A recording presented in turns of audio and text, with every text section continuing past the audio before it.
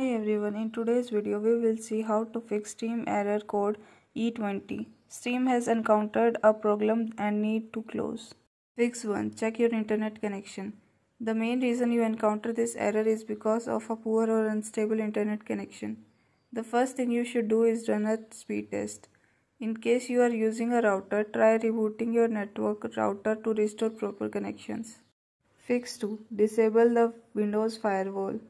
For Windows 10, 8 and 7, open Control Panel, select System and Security, choose Windows Firewall, select Turn Windows Firewall on or off. Choose to turn off Windows Firewall, not recommended in both sections. Fix 3. Clear the Steam cache. Use the Steam client, open the Steam client, sign into your account. Access the Steam menu at the top right corner. Select Settings from the drop-down menu, click on Downloads, locate and click on the Clear Download Cache button at the bottom. Using Explorer, open File Explorer using Windows E, navigate to the following location.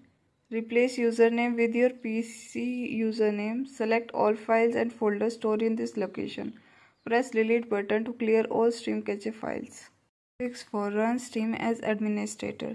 Right-click on Steam icon, then Properties, click on Compatibility, then run this program as administrator. Click on OK and confirm the changes. Fix 5. Uninstall and reinstall Steam. Uninstall Steam. Click the search icon and type Add or Remove Programs. Select Add or Remove Programs from search result. Scroll down to find Steam, click on it and select Uninstall. Confirm the uninstallation process. Reinstall Steam. After uninstalling, reinstall the Steam by downloading the latest version from the official website. Launch the Steam installer and follow the on-screen instruction to complete the installation.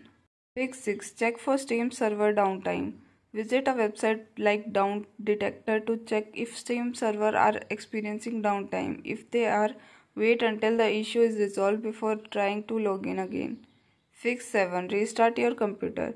Reboot your computer to resolve minor system issues that could be causing the problem. Thanks for watching. Please do like, share and subscribe to our channel.